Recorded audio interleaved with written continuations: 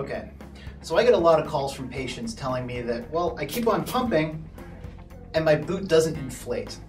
That's not how the VACOcast works. It's called VACO for a reason. You use a vacuum. So instead of pumping air into the liner for stability, we're pumping air out. So when you apply the pump to the valve stem, you're not pumping air in, you're removing air from the liner. And when the bulb stops inflating, all of the air is out of the liner.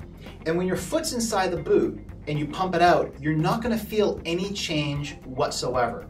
All that's going to happen is after the beads have molded to your foot and you pump it out, the beads solidify, giving you that nice, firm, custom molded fit. But you will not feel any change when you pump out the liner.